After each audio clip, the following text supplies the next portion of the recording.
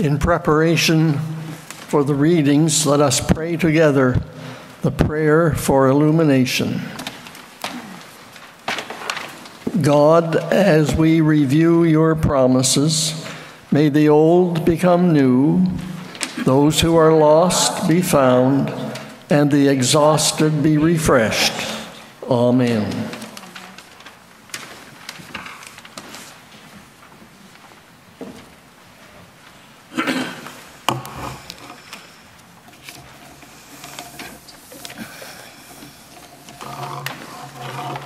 The Old Testament scripture reading is taken from Genesis chapter 12, verses 1 to 4a.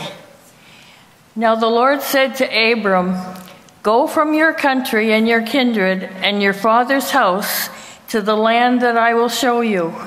I will make of you a great nation, and I will bless you and make your name great, so that you will be a blessing. I will bless those who bless you, and the one who curses you I will curse. And in you all the families of the earth shall be blessed." So Abram went as the Lord had told him, and Lot went with him. Abram was 75 years old when he departed from Haran. And the epistle lesson is from Romans 4, verses 1 to 5, 13 to 17. What then are we to say was gained by Abraham, our ancestor, according to the flesh? For if Abraham was justified by works, he has something to boast about, but not before God. For what does the scripture say? Abraham believed God, and it was reckoned to him as righteousness. Now to one who works, wages are not reckoned as a gift, but as something due. But to one who without works trusts him who justifies the ungodly, such faith is reckoned as righteousness. For the promise that he would inherit the world did not come to Abraham or to his descendants through the law, but through the righteousness of faith. If it is the adherents of the law who are to be the heirs, faith is null, and the promise is void.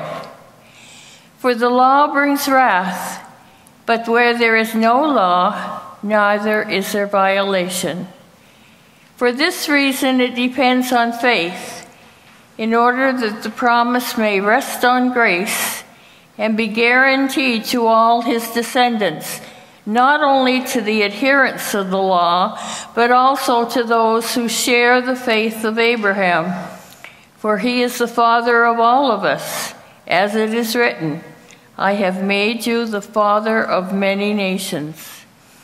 In the presence of the God in whom he believed, who gives life to the dead and calls into existence the things that do not exist. The gospel reading is from John, chapter 3, verses 1 to 17. Now there was a Pharisee named Nicodemus, a leader of the Jews.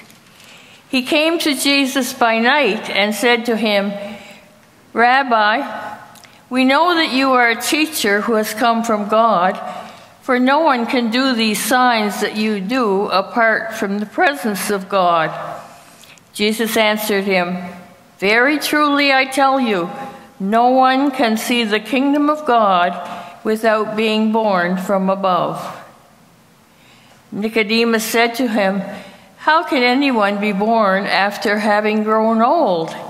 Can one enter a second time into the mother's womb and be born?"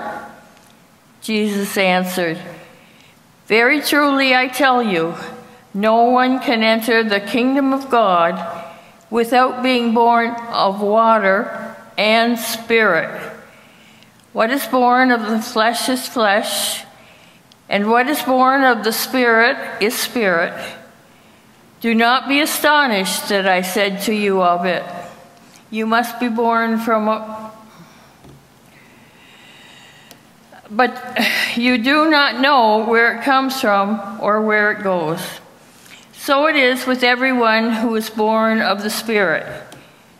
Nicodemus said to him, "How can these things be?" Jesus answered him, "Are you a teacher of Israel, and yet you do not understand these things? Very truly I tell you, we speak of what we know and testify to what we have seen, yet you do not receive our testimony. If I have told you about earthly things and you do not believe, how can you believe if I tell you about heavenly things? No one has ascended into heaven except the one who descended from heaven, the Son of Man. And just as Moses lifted up the serpent in the wilderness, so must the Son of Man be lifted up, that whoever believes in him may have eternal life. For God so loved the world that he gave his only Son, so that everyone who believes in him may not perish, but may have eternal life. Indeed, God did not send the Son into the world to condemn the world, but in order that the world might be saved through him."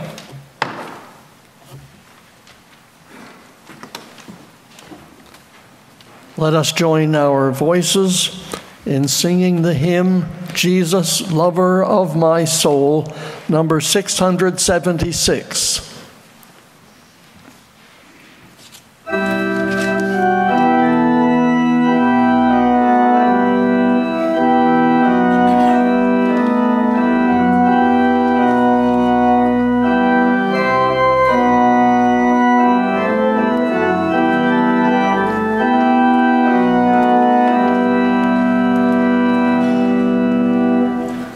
Jesus, lover of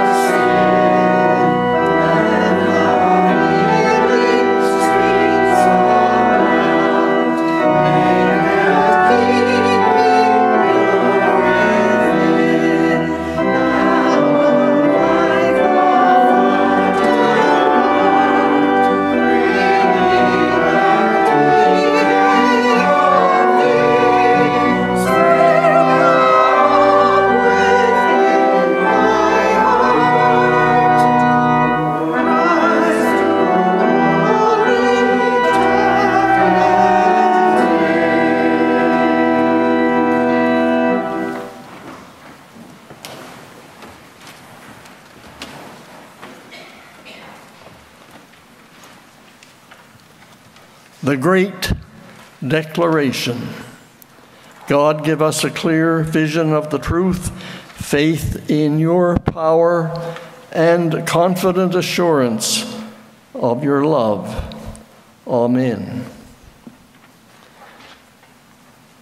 If you had any childhood association at all with Sunday school, it is more than likely you would have recited and perhaps memorized the words of John 3:16. God so loved the world that he gave his only begotten Son, that whosoever believeth on him should not perish, but have everlasting life. These words have been described as the greatest of all declarations. They have also been called the gospel in miniature. But the words may not be as plain now as they were when we were children, because it is hard to believe that anyone could love the world in the miserable state it is in now. Yet it is hard to ignore the feeling that the statement speaks to us, rooted as we are in our very basic childhood and Sunday school beliefs. So we want to know more precisely what it says to us, not to the first believers of 2,000 years ago, but what it says to all of us today. As for the statement itself, of course, it's in the 3rd chapter of John's Gospel, at the end of a fascinating interview between Jesus and the rich young Nicodemus, an individual looking for something that seemed to be missing in his life. It is intriguing to learn that many students of the Gospels believe that all of this was recorded, written down many years after the time of Jesus and the disciples. Of course, we have the oral tradition when so much that's in the Bible was spoken from one generation to another, and finally it was written down in some form. So what John is saying is a summary of something that happened many years before. So the meaning of Christ was there after all of this had happened. And John wanted to give the picture after it had been totally absorbed. John, who saw that whole drama from the very beginning to end and wanted to tell the world what it meant. John, it is said, uses words as an artist uses colors. So he tells about God as the father of a son. In another place, he speaks of God as a spirit. And in one of his letters, that God is love. And yet again, he says that no one has seen God at any time. I think of the word metaphor. I had spent many years reading the scriptures and preaching on them before I really absorbed the meaning of metaphor.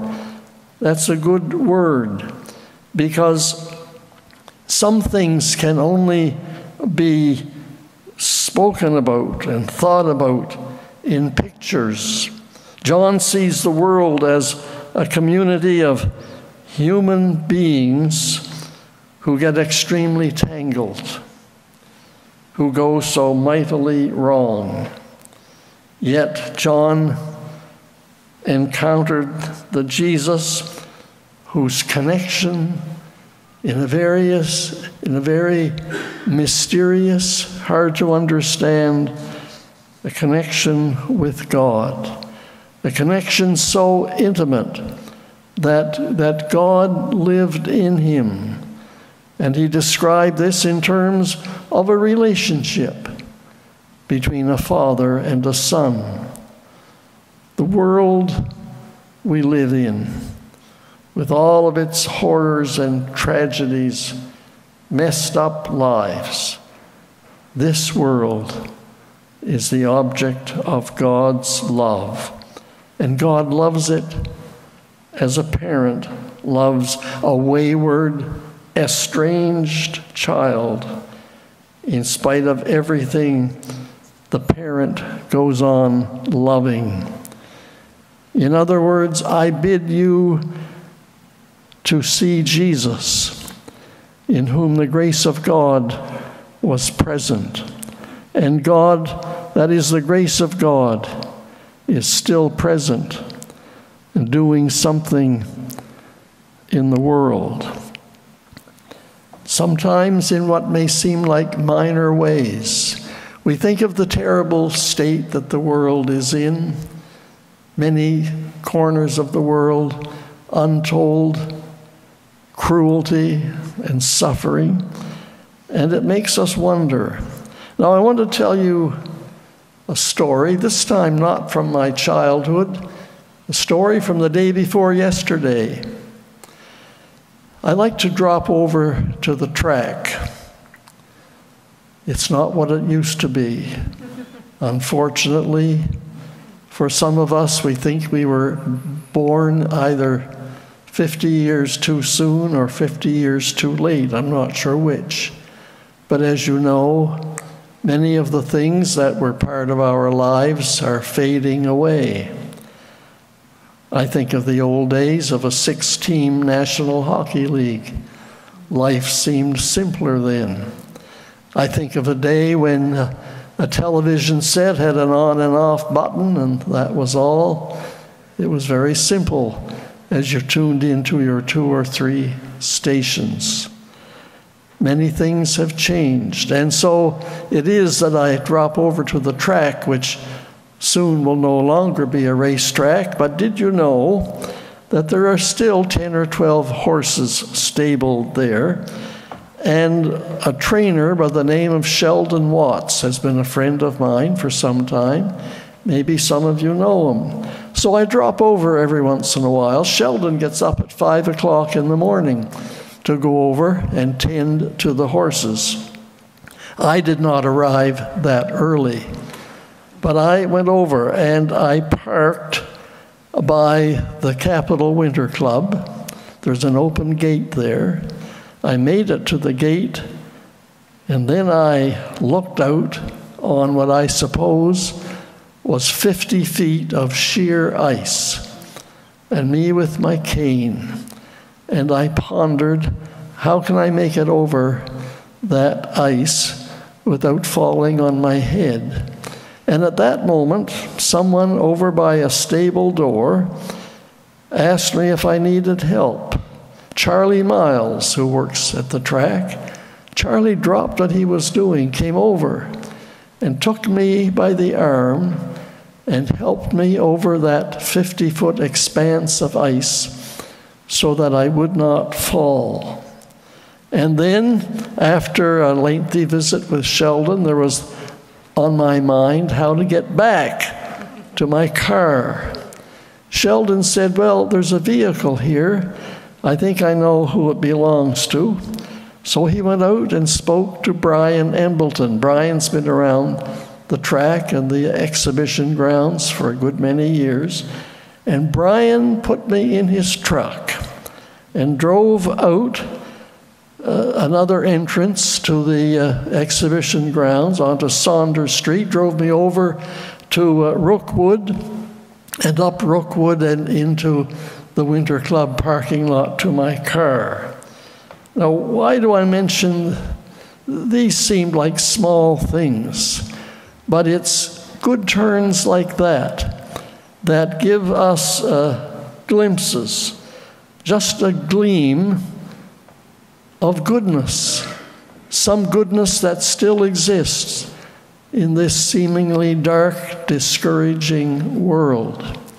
And I know things like that happen hundreds of times, even in this city, day by day. So as you think of the state of the world, as you think even of some of the rotten things that go on around you, there is still that gleam of goodness that gives us some hope for this world. And perhaps you have been on the receiving end. And I know that many of you have been on the giving end. And I know that in this church, that is a sign of hope, that there is something that is happening in this world, and maybe even happening in this church family, to lift you out of what you may think is a low place, something happening to untangle some of the knots.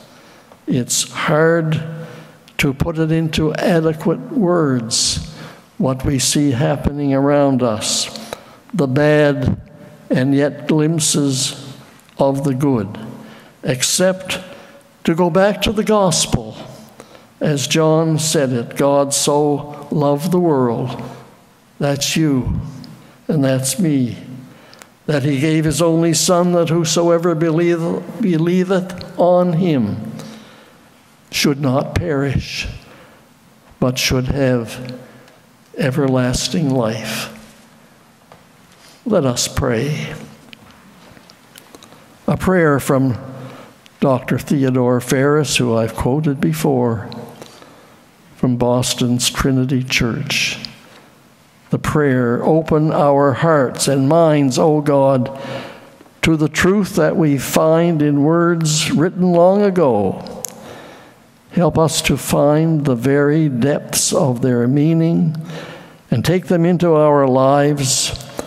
And as we look at a world that is sick and torn, help us to see it as the object of your love, a love that is shown by people just like us. Amen.